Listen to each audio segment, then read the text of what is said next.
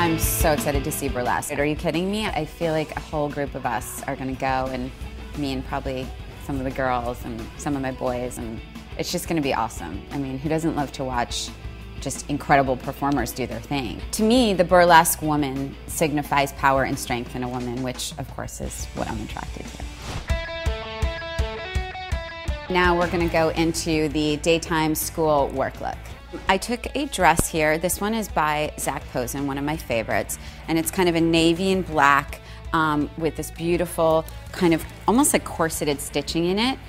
This is something that you can wear a bit more casually, but you can also take it into evening. Okay, this might be a very form-fitting dress and whatever, but the idea is you can throw a leather jacket over this, make it a little bit more casual. You can wear it during the day with flats, and at night you can wear it with ankle boots. Now, I know it seems like a little much, but I think it's fantastic. I'm gonna have Jessica Mento from our digital team doing our work school look. This is our work, school, every day, every girl look.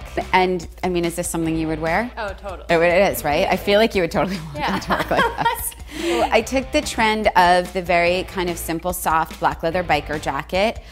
This particular one has some grommets on the back because I just took like some of our biker trend that's happening right now, and I put it over this amazing Zac Posen dress. First of all, it has this super low kind of like scoop boat neck thing happening, and then the stitching here, which Zac Posen is very much known for, is also what gives it that very kind of vintagey burlesque thing, and has a little bit of that kind of slightly structured sleeve that you can kind of see these very strong women wearing back then, and they would wear it like with corsets and things like that. And then this kind of frayed chiffon hemming at the very top. And then the boots themselves are actually somewhat burlesque because patent was a very, very, very big trend. You know, if you're a student and you're running around to classes and you want to wear a flat boot or a pair of flats, totally fine. It doesn't matter. Interpret these for yourself. There's no rules. I'm just giving examples here, and this is one of my favorites.